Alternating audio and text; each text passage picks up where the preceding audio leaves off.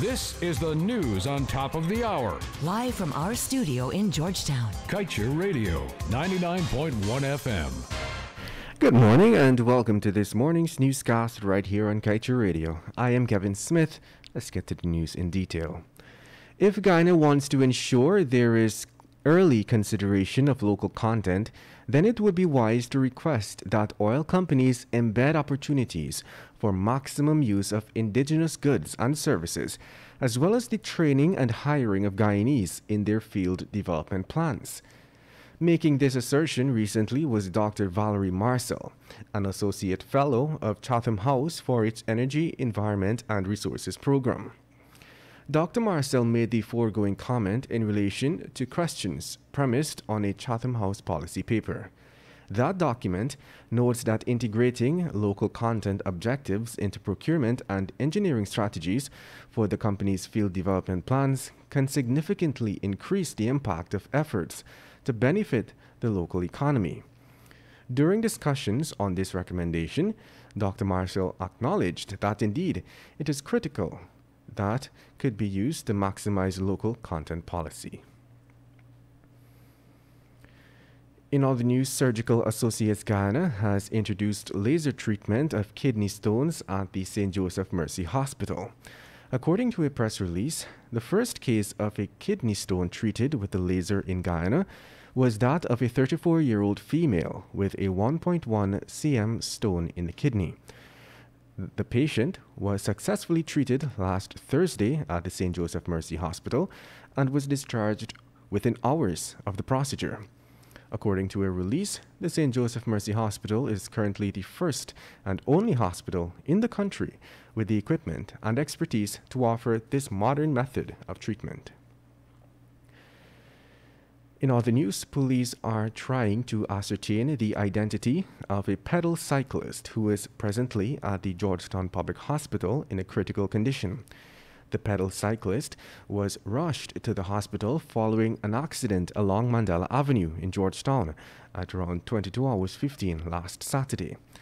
The cyclist, according to reports, collided with a motor car which was being driven by an officer attached to the GDF. The officer, it was revealed, picked up the man in an unconscious state, placed him in his car, and drove him to the GPHC, where he was admitted. Let's tell you now that a 28-year-old Venezuelan cook was on Sunday last found murdered in a mining pit at Big Hope Backdam, Cuyuni, Region 7. The woman was identified as Dima Emilia Lazima Fermin of San Felix, Ciudad Guyana, Estado Bolivar. According to investigators, all of their findings so far indicate that Lazima was beaten and probably raped prior to her death. Police have since detained 2 suspects who might be responsible for her demise. Those suspects were identified as dredge owner with whom Lazima reportedly shared a personal relationship and one of his employees. And moving on the 28th anniversary of the return of Guyana's democracy, ANUG has reminded the new administration of their commitment to constitutional reform and shared governance. ANUG wrote of the 28th anniversary after rigged elections in 1968, 1972, 1980, and 1985, and the rigged referendum in 1978. It reminded that the PPPC won the elections on October 5th, 1992, promising shared governance or a winner does not take all system of government. However, the PPPC remained in office for 23 years amidst an quote-unquote unstable political system punctuated by periodic violence and with economic growth unreflective of Guyana's potential.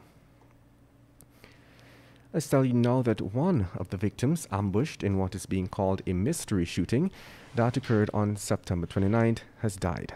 The victim, according to reports, died yesterday at the Suddy Public Hospital. The shooting incident occurred at a hotel and bar establishment in Aurora Village, Essequibo Coast. According to police reports, 20-year-old Riaz Khan of Pomona Housing Scheme succumbed just after midnight while being treated for gunshot wounds he had received to the face. Khan and his friend, 25-year-old Cordell Grime, came under gunfire at around 19 hours 30 on the evening of September 29th as they exited the business establishment. Grimes, who was also hospitalized, has reportedly been discharged. Residents of Aurora said that there are no CCTV cameras at the hotel or places nearby to assist detectives with their investigation. And moving on, new acting Chief Medical Officer Dr. Narayan Singh is bringing more than 3 decades of institutional knowledge of Guyana's healthcare system. Dr. Singh asserted that coming to the office of CMO in the middle of a pandemic is already challenging. But what makes matters worse is the fact that Guyana's COVID-19 numbers continue to climb. In his capacity as CMO, Dr. Singh will be among the key personnel dealing with the oversight of systems and plans geared at addressing the ongoing COVID-19 health crisis. As such, he said that he believes that citizens' greatest challenge to stopping the spread of the disease is changing their behavior. He noted that the Ministry of Health and healthcare workers are playing their part, but it's up to the public to adhere to the rules, or we will keep seeing the numbers climb. Guyana yesterday recorded a new COVID-19 death, bringing the total death toll to 91. The death was announced by the Ministry of Health, who also stated that the deceased is a 38-year-old male from Region 4. Also, 95 new COVID-19 cases were recorded, taking the total number of confirmed cases to 3,188.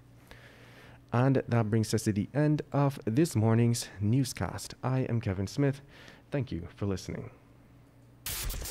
Kaieteur Radio. Covering Guyana from coast to coast. Demerara and Essequibo 99.1 FM. Berbice 99.5 FM. Kaieteur Radio.